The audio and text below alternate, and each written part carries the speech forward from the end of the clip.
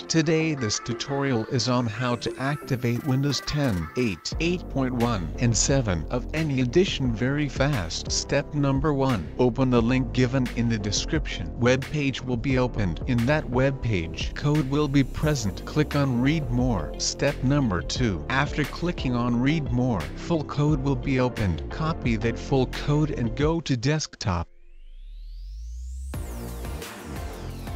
Now create a new text document and paste that code in that document.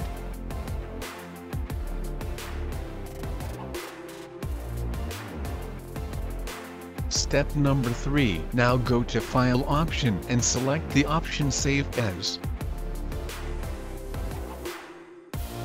Step number 4. Save the file as Windows CMD.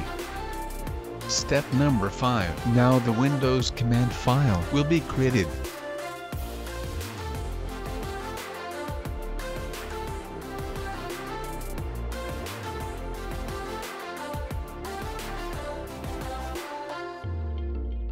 And then right-click on it and select the option Run as Administration. After running the window command as Run as Administration, Windows will be activated within few seconds.